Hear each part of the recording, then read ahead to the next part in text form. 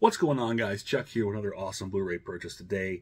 I'm going to take a look at a new special edition, special release. I'm not quite sure. It's one of the Vinegar Syndrome special lines of something I'm sure not very well known. Only people who follow sleaze would know this. And actually, I didn't really know about it until I saw it was for sale. And I think I did read about it in a great book, Sleazy Express, that I mentioned before. And that is, it's a Michael Finlay's, I'm sure I can show this, The Flesh Trilogy. I'm not really familiar with this. I've read a little bit about Michael Finlay. I'm sure in the great book, again, I've said, Sleazy Express, which really dealt a lot with exploitation filmmakers throughout the 60s and 70s. And I saw this, presented through Vinegar Syndrome, and I believe this is actually from the strip pics and combination of something weird through Vinegar Syndrome. It's a big thing. And this just kind of looked interesting to me. One, this is a great presentation, but I'll get more to that in a second. And it's sleazy, and as I've mentioned plenty of times before on this channel, I enjoy my sleaze. I do like my sleaze. And this one really seems sleazy. I wasn't quite sure I was going to pick it up. I was kind of sat on it for a minute. Then the more I thought about it, this was just screaming at me to get it. Because I said I didn't know much about it. I mean, I'd heard of the Flesh Trilogy, again, for reading the Sleazy Express. But I don't know the whole roots of it. But yeah, this has screamed at me to get it. It just, as much like the Doris Wishman said, you go sometime back, it was kind of the same thing. I'd heard of Doris Wishman, but I wasn't sure those sets were just so damn beautiful. And what was on them, just like, you want to have it. And this is kind of the same set. They did such a good job with this. This presentation, there's a lot to be said for presentation on the physical media. If it's something I'm not one to blind buy too much, but I've done a lot more lately, mainly because of labels like Vinegar Syndrome and Sarin, who put out these fantastic, especially Vinegar Syndrome. Vinegar Syndrome knocks it out of the park so many times. But they make these great presentations, and it's like, you know what? I'm not sure what that is, but that's caught my attention, and I really want to get that, and this is it. So, the Flesh Trilogy contains the 3 films, The Touch of Her Flesh, The Curse of Her Flesh, and The Kiss of Her Flesh. And, from what I gather, let's see if I can pull this out here in a little bit. See, this is Michael Finlay. So he's playing a character named Richard Jennings, who apparently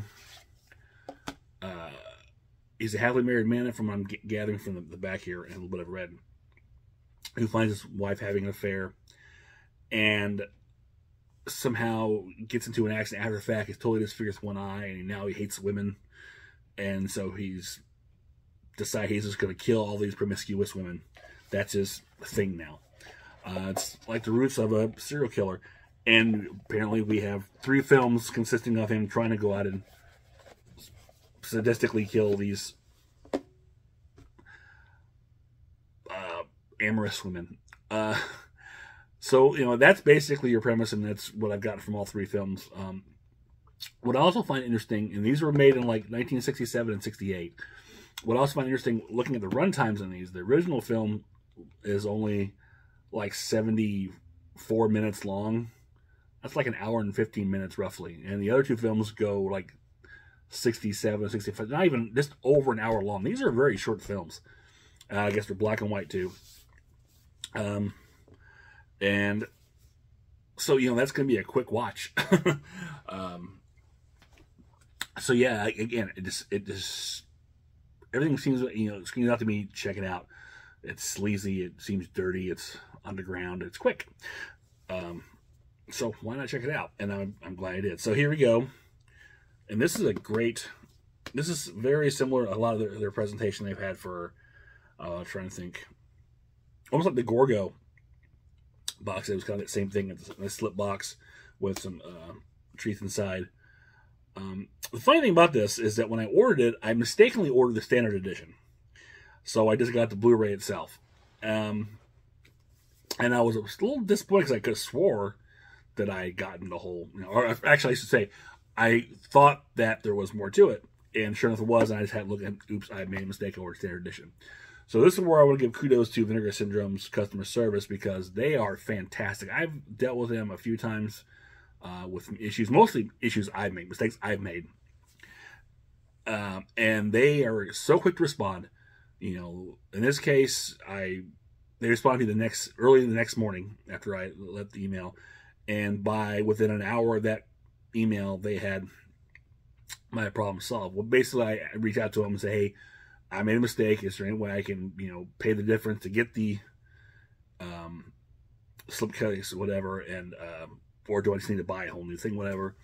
And they're like, well, normally we wouldn't do that, but since it was an order mistake, we will just charge you an extra $10 to cover the slips, the extra special edition stuff, plus shipping and handling. Or you can just get it. We'll add it to your, we'll add it to your Black Friday order, which hasn't even started. They're just assuming I'm going to purchase on Black Friday sale, and they're not wrong. I probably will, but I just love that they were going to assume that. I went ahead and opted to get it right away, and it shipped and got here within a day. And normally they wouldn't do that, they said, but they were very kind to make that exception, and I do appreciate it. I have never had a problem with Vinegar Syndrome's customer service. They are prompt, they are polite, they will do whatever it takes to help you sort out any issues. So kudos to them. I've never really dealt with any other company's customer service as much as I have with Vinegar Syndrome. And again, it's not because of them, it's usually because of mistakes I've made, or the most I dealt with was in the middle of a move, because I had my Black Friday orders last year, and I was worried that they were going to get shipped to the right place because I was in the process of the whole move. But again, Vinegar Syndrome customer service, top notch, fantastic. So after all being said, I did get the slip box. So here's this. You see the disc inside. Let's see. I gotta be careful because. So here's the box, the back of it with the list of titles. You see, this is a bit naughty. And let's see here. Again, how do I do this? So here is the slip cover that comes with it. Again, covering up some of the naughty parts. And the back of that slip cover.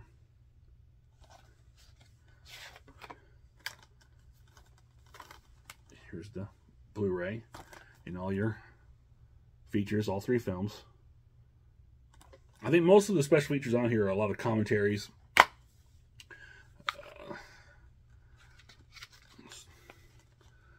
Films on 2 discs, 3 films on 2 discs.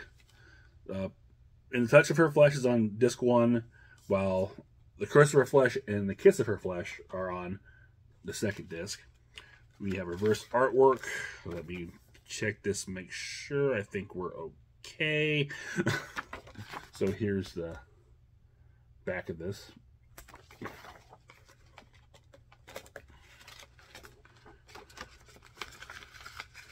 It's really hard sometimes with these sleazier titles to put them on here because you never know what they're going to show. And you gotta be really careful, obviously. Thankfully, it's not as bad as when I was doing the Manuel box set, because I had a lot of editing I had to do on that. So it also comes with a booklet. I'm not sure how I feel about bare butts, so I'm just going to kind of cover this a bit. But here's the booklet. And the booklet inside is basically some synopsis and essays and write-ups in all 3 films, and the director himself. If I can. So here we go. Here's like the opening page. Some more. And, it's a lot of write-ups, a lot of pictures, some stuff I probably can't show, stuff I know I can't show, some other articles. So it's an interesting little book, and it's a pretty good, size book. It's not too thin. But this is really, really fascinating. Again, one of the reasons why I like Vinegar Syndrome so much is that they like to preserve a lot of this stuff that most people or most companies probably would, and they wouldn't think twice about preserving, adult themed or, films. I mean, I know they're very good on exploitation, and obviously, sexploitation in this case. But some of this lost stuff, and this is also courtesy of Something Weird. I know Something Weird curates a lot of this kind of stuff, so I'm glad that Vinegar Syndrome partners with them to put out a lot of this great lost films. I don't know lost, but for a chance to preserve these films. I think we mentioned the first time he put on Blu-ray. I think Something Weird probably had these on DVD at one point. But this is the taking the care and make a nice presentation for films like these that would normally just been forgotten about is really cool. And I'm glad I picked these up. I don't think it's preserving a bit of history for a filmmaking time that has long since passed and will never come again. That Wild West, if you will. I don't know if it's Wild West or not, but it's more it's wild. The filmmakers that just kind of do what they were more just making movies, do what they want to do. The studio working for them, the independent kind of thing, and just put out whatever they wanted without worrying about pleasing the masses, if you will. Just want to put out what they wanted. Not that you weren't trying to please the masses by putting out sex and smut, because that will sell. Nevertheless, it's good to see these kind of things being preserved by Vinegar Syndrome. I've rambled enough. That is it for me. So, if you enjoy this, click thumbs up, share, subscribe, leave me a comment below. Let me know if you've picked up the Flesh Trilogy, if you're familiar with any of these films. If you've even heard of these films, like I said, I was not aware of them until I just recently read the Sleazo Express, which is a fantastic book if you're into exploitation films, the history of exploitation films on 42nd Street during the grimiest of times, when it was at its peak, if you will. It's a fascinating read. I highly recommend it. And I think if I can, I will put a link to an Amazon link to it below for that book, because that's where I got it from. It's great. I highly recommend reading if you're interested in this.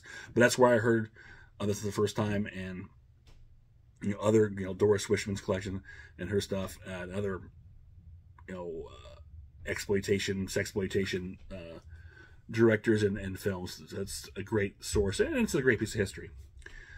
Or just say hi. I'll always take hi. So until next time, this is Chuck saying I will see you on the other side.